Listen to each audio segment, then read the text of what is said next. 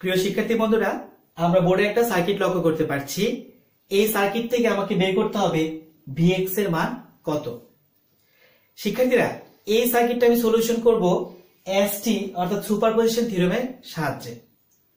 আমরা এতদিন যে সুপারপজিশন থিওরেমগুলো সলিউশন করেছি সেগুলো সবগুলোতেই কি ছিল? ইন্ডিপেন্ডেন্ট সোর্স ছিল। ইন্ডিপেন্ডেন্ট সোর্স সেই ধরনের সোর্স যেই সোর্সের মান অন্য কোনো ভ্যালুর উপর নির্ভর করে না। আর যে সোর্সের মান অন্য কোনো ভ্যালুর উপর নির্ভর করে সেটার নাম কি? Dependent source. তাহলে দেখো তো আমাদের এই সার্কিটটাতে কয়টা ইন্ডিপেন্ডেন্ট এবং কয়টা ডিপেন্ডেন্ট সোর্স আছে। এই যে একটা ডাইরেক্ট বলা আছে 1 ভোল্ট, তাহলে এটা হচ্ছে ইন্ডিপেন্ডেন্ট সোর্স। এই একটা আছে 1 এম্পিয়ার, ইন্ডিপেন্ডেন্ট সোর্স। এখানে একটা সোর্স আছে, এটা হচ্ছে ভোল্টেজ কন্ট্রোল ভোল্টেজ সোর্স, এটা কিন্তু ডিপেন্ডেন্ট সোর্স। কেন ডিপেন্ডেন্ট সোর্স? কারণ এই যে এটার যে ভ্যালুটা সেটা যদি বের করতে চাই তাহলে আমার এখানে একটা ভ্যালু লাগবে, কার? সেটা হচ্ছে Vx এর মান লাগবে। তার মানে এই Vx, এই Vx এর উপর নির্ভর করবে এইটার মান, তাই এটা হচ্ছে ডিপেন্ডেন্ট সোর্স। এখন শিক্ষার্থীরা, আমরা যদি এটা সলিউশন করতে চাই কি কাজ করতে হবে? আমরা জানি কোন একটা সার্কিটে সুপারপজিশন যদি অ্যাপ্লাই করতে চাই সেখানে যদি একাধিক সোর্স থাকে তাহলে যে কোনো একটা সোর্সকে রেখে অন্যান্য সোর্সগুলো কি করতে হবে? অফ করে দিতে হবে, মানে সরিয়ে নিতে হবে। সেটা যদি ভোল্টেজ সোর্স হয় তাহলে কি করতে হবে? শর্ট করে দিতে হবে। আর কারেন্ট সোর্স থাকলে কি করতে হবে? ওপেন করতে হবে, তাই তো? আচ্ছা, সেই ক্ষেত্রে তুমি এই কাজগুলো করতে পারবা সেই সোর্সটা যদি অবশ্যই ইন্ডিপেন্ডেন্ট সোর্স হয়। ডিপেন্ডেন্ট সোর্সকে কিছু করতে তুমি পারবে না। এখানে তাহলে আমার সোর্স কয়টা ইন্ডিপেন্ডেন্ট? এ একটা ইন্ডিপেন্ডেন্ট সোর্স, এ একটা ইন্ডিপেন্ডেন্ট সোর্স, এ একটা ডিপেন্ডেন্ট সোর্স। তাহলে ডিপেন্ডেন্ট সোর্সকে আমি ধরবো না, ওকে ওর মতোই রাখবো। আর বা আমি কাজ করবো কাকে কাকে নিয়ে? এ একটা ভোল্টেজ সোর্স, এ একটা কারেন্ট সোর্সকে নিয়ে কাজ করব। এবার শিক্ষার্থীরা আসো, প্রথমে আমি যখন সলিউশনে যাব আমি 1 ভোল্টকে অ্যাক্টিভ রাখবো।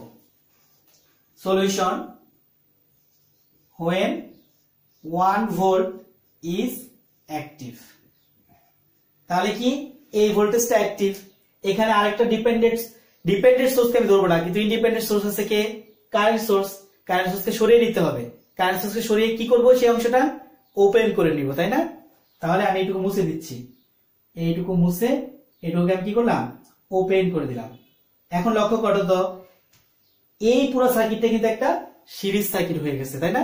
কারণ কি? এই দিক দিয়ে কোনো কারেন্ট সেদিকে আসবে না, কারণ যেহেতু এই অংশটা ওপেন। তাহলে পুরোটা একটা কি? Series circuit. তাহলে এই পুরো সিরিজ সার্কিটের মধ্যে যে কারেন্ট প্রবাহিত হবে আমি ধরে নিলাম তার নাম হচ্ছে I1। তাহলে পুরো সার্কিটের মধ্যে যে কারেন্ট প্রবাহিত হবে তার নাম কি? I1। শিক্ষার্থীরা একটু লক্ষ্য করো, আমি যেহেতু 1 নাম্বার সোর্স কে বিবেচনা করছি তাহলে এই ভোল্টেজটা নাম লিখবো Vx সিঙ্গেল প্রাইম, আর এটা নাম কি লিখবো? Vx single prime. আমি যখন 2 নাম্বার সোর্সকে বিবেচনা করব তখন এর নাম কি দিব? Vx ডাবল প্রাইম, এটাও Vx ডাবল প্রাইম। তোমরা চাইলে এটাকে Vx1 ধরতে পারো প্রথম ক্ষেত্রে, আবার দ্বিতীয় ক্ষেত্রে Vx2 ধরতে পারো। আমি এটাকে Vx প্রাইম ধরলাম। ওকে, Vx সিঙ্গেল প্রাইম প্রথম অবস্থায়, আর দ্বিতীয় যখন সোর্স নিব তখন Vx ডাবল প্রাইম। তাহলে শিক্ষার্থীরা একটা জিনিস লক্ষ্য করো তো, এইটার মধ্যে কি আছে? Vx prime. আমি এদের প্রত্যেকটা চিহ্নগুলো একটু দিয়ে নিই। প্রথমে লক্ষ্য করো, এটা পজিটিভ, তাই এটা পজিটিভ, এটা নেগেটিভ, এটা পজিটিভ, এটা নেগেটিভ। অর্থাৎ যে দিক দিয়ে কারেন্ট ঢুকবে এন্টারিং পয়েন্ট সেটা পজিটিভ, আর যেদিকে কারেন্ট বেরিয়ে যাবে নেগেটিভ পয়েন্ট, লিভিং পয়েন্ট সেখানে আমরা নেগেটিভ দিব।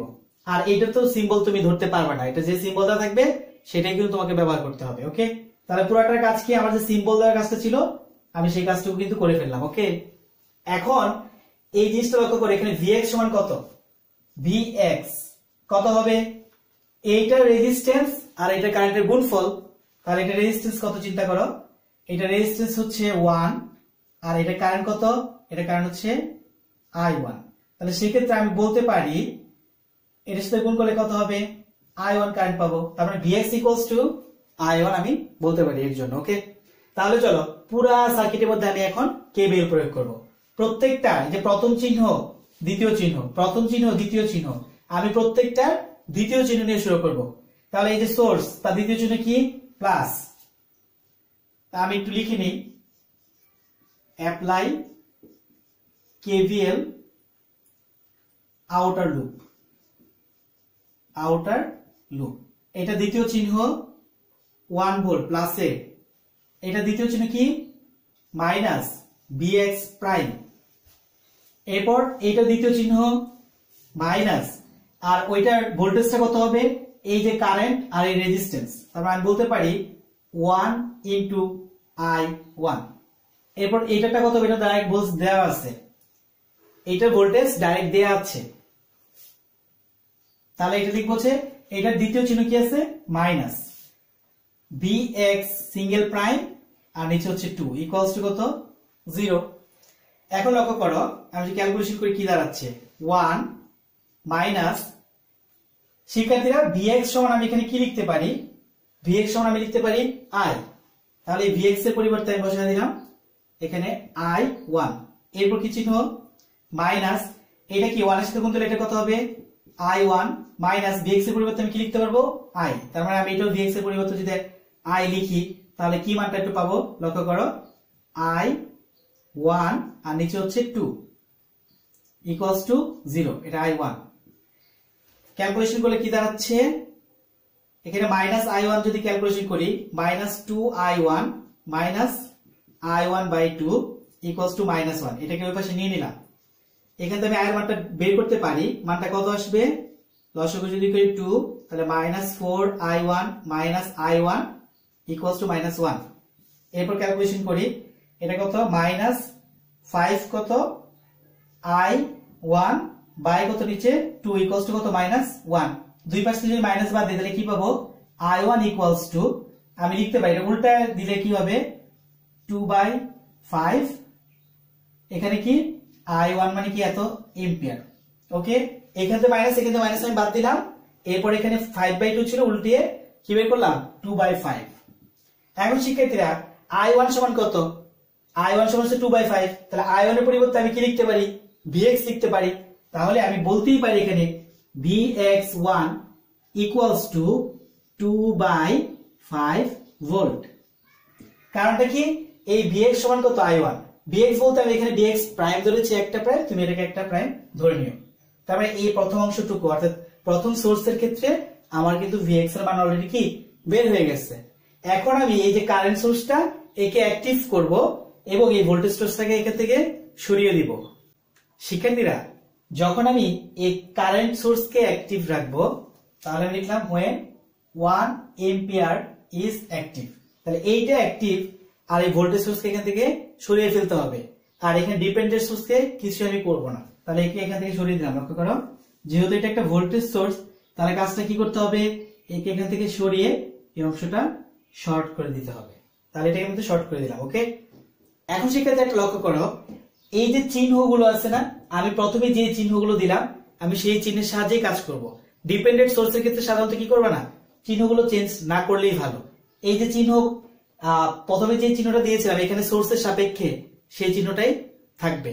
ওকে, তাহলে এইটা আমি সলিউশন করব কিভাবে। এখন এই সার্কিটটা সমাধান করতে চাইলে তুমি বিভিন্ন থিওরি অ্যাপ্লাই করতে পারো, তবে এখানে কেভিএল অ্যাপ্লাই করলেও তুমি মান বের করতে পারবা। তবে আমার কাছে সবচেয়ে সুবিধা মনে হচ্ছে আমি যদি এখানে নোডাল অ্যানালাইসিস অ্যাপ্লাই করি। তাহলে দেখো এই যে একটা নোড, এই নোডটাকে আমি ধরলাম বড় নোড, এটা হচ্ছে ভি, আর এইটাকে ধরলাম হচ্ছে আমি রেফারেন্স নোড, এটা ধরলাম রেফারেন্স নোড। এখানে ভি ইকুয়ালস টু কত হবে, ভি ইকুয়ালস টু 0 ভোল্ট।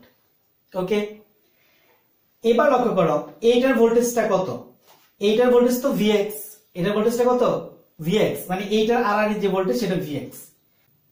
শিক্ষার্থীরা এই যে একটা শাখা, এই শাখা শুধু কি আছে একটা রেজিস্ট্যান্স আছে, তাহলে এই শাখার ভোল্টেজ যদি আমি এই ভি ধরি, এই ভিটা কোথায় শুধুমাত্র ড্রপ হবে, এইখানে ড্রপ হবে। তার মানে আমি বলতে চাচ্ছি এখানে যে ভি ভোল্টেজ আছে এই ভোল্টেজটা সমান এইটার ভোল্টেজ ড্রপ। কারণটা কি, কারণ এই ভোল্টেজটা শুধুমাত্র এই একটা রেজিস্ট্যান্সের আড়াআড়িতেই কি হবে ড্রপ হবে, তাই আমি এটাকে বলবো V equals to Vx। Vx কেন, কারণ এই রেজিস্ট্যান্সের ভোল্টেজটাই কত Vx। এবার লক্ষ্য করো আমি কিন্তু দ্বিতীয় সোর্সের ক্ষেত্রে কাজ করছি, তাই এটার নাম কি দিব Vx ডাবল প্রাইম, এটার নাম কি দিব Vx ডাবল প্রাইম, তাহলে এটাও লিখবো Vx ডাবল প্রাইম। ওকে, এখন দেখো এই বিন্দু থেকে ধরো এইদিকে কারেন্ট বেরিয়ে যাচ্ছে, তার নাম হচ্ছে I1, এই বিন্দু থেকে এদিকে কারেন্ট বেরিয়ে যাচ্ছে, এটা কি I2, কিন্তু এইটা তো ডিরেকশন অলরেডি কি দেয়াই আছে, তাহলে এইটা ডিরেকশন আমি চেঞ্জ করব না, এইটা ডিরেকশন হচ্ছে এই দিকে, তার নাম হচ্ছে I3। তার মানে এইটার এদিকে কারেন্ট বেরিয়ে যাচ্ছে, কারণ আমি ধরলাম এটা হচ্ছে হায়ার ভোল্টেজ, উচ্চ ভোল্টেজ এই অংশটা, তাহলে এই অংশতে কারেন্ট এদিকে বেরিয়ে যাবে, এই অংশতে কারেন্ট এদিকে বেরিয়ে যাবে, কিন্তু এই কারেন্ট ডিরেকশন এটা দেওয়া আছে উপরের দিকে, তার মানে এই বিন্দুতে অলরেডি এটা ঢুকছে। তাহলে বি বিন্দুতে যদি আমি কেসিএল অ্যাপ্লাই করি কি পাবো, তাহলে ভি বিন্দুতে মানে ভি পয়েন্টে কি অ্যাপ্লাই করছি, কেসিএল প্রয়োগ করে। এটাতে কেসিএল প্রয়োগ করলে আমি দেখছি এখানে চলে যাচ্ছে I1 প্লাস চলে যাচ্ছে I2 আর ফিরে আসছে এটার মধ্যে I3। তাহলে মানগুলো একটু বসাও। I1 মানে এইটার কারেন্ট বোঝাচ্ছে, তাহলে এটা কারেন্ট কি হবে, এইটার ভোল্টেজ বা এইটার রেজিস্ট্যান্স। এটা ভোল্টেজ কিভাবে বুঝলাম, এই পয়েন্টের ভোল্টেজ মাইনাস এই পয়েন্টের ভোল্টেজ, তাহলে এই পয়েন্টের ভোল্টেজ V আর এই পয়েন্টের ভোল্টেজ কত 0, তাই 0 দিলাম। এরপর বাই তার রেজিস্ট্যান্স কত শাখার 1, এরপর আসো প্লাস I2 মানে কি এই শাখার ভোল্টেজ মাইনাস এই শাখার ভোল্টেজ, কিন্তু এই শাখার ভোল্টেজ তো এখানে 0, কিন্তু এখানে একটা ভোল্টেজ কিন্তু আছে, তার মানে আমি কি বলতে পারবো V minus V double prime x by 2, তার মানে এইটার ভোল্টেজ যদি বের করতে চাই, এইটার ভোল্টেজ মাইনাস এইটার ভোল্টেজ, তাহলে একটু লক্ষ্য করো, আমি বলছি V minus V x double prime by কত 2, নিচে তার রেজিস্ট্যান্স কত 1 ওহম ইকুয়ালস টু I3 মান কত 1। শিক্ষার্থীরা তোমরা যারা নোডাল অ্যানালাইসিস জানো না, অবশ্যই তোমরা নোডাল অ্যানালাইসিসের বেসিকটা আমাদের প্লেলিস্টে আছে, তোমরা সেখান থেকে একটু দেখে তারপর কিন্তু এই থিওরেমটা কিভাবে অ্যাপ্লাই করতে হয় সেটা একটু জেনে নিবা। প্রথম লেকচারটা দেখলেই তোমরা কিন্তু বুঝতে পারবা। এখন দেখো বাদবাকি কাজটা করি, বা V সমান কি বলতে পারি, V সমান Vx প্রাইম। শিক্ষার্থীরা একটা জিনিস কিন্তু একটু ব্যতিক্রম, কারণটা কি লক্ষ্য করো, কারণ এইটা হচ্ছে আমার পজিটিভ, এটা হচ্ছে ভোল্টেজ, কিন্তু এদিকে প্রথমে আসার পর আমি কি মানটা পাচ্ছি, নেগেটিভ পাচ্ছি, তার মানে আমার এই V ইকুয়ালস টু লিখবো মাইনাস Vx, আর এটা যদি কি পেতাম পজিটিভ পেতাম তাহলে আমি কি লিখতাম প্লাস Vx লিখতাম, তার মানে এই V equals to minus Vx।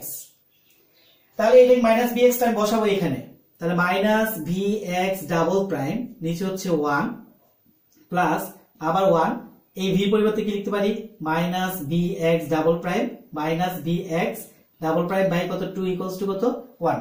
তাহলে আমি এই 1 বাদ দিয়ে দেই, এই 1 বাদ, এরপর কি দাঁড়াচ্ছে একটু লক্ষ্য করো, বা মাইনাস Vx লিখতে পারি minus 2Vx double prime minus Vx double prime by 2 equals to কত 1।